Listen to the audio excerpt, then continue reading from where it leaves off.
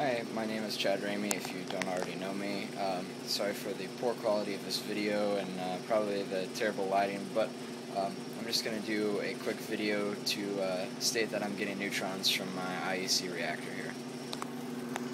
So these conditions are not very likely for what most people try to have when they're running their reactors, but just for my demonstration purposes tonight and to say that I'm getting neutrons, I'm going to record this for you and show you what I have right now.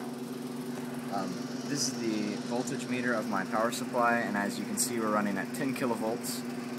My pressure is really high. We're actually in the 63 micron range, so we're in 60 microns, but what I'll show you right now is my neutron detector, and I know it's hard to believe, but I was around 0 a few seconds ago.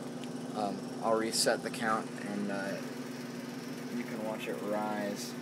It seems to be getting out of the mode that it was in earlier, but you can still see that we've got some fluctuations in how fast the neutron rates are, and it's really slow because of the pressure that I'm at right now. What I'm going to do is reach around and show you a picture of the grid on the inside of the reactor, just so you can see that I'm actually running with high voltage and everything into the chamber. It's a terrible picture, but it looks brilliant from where I can see. And there's my deuterium bottle and supply into the chamber.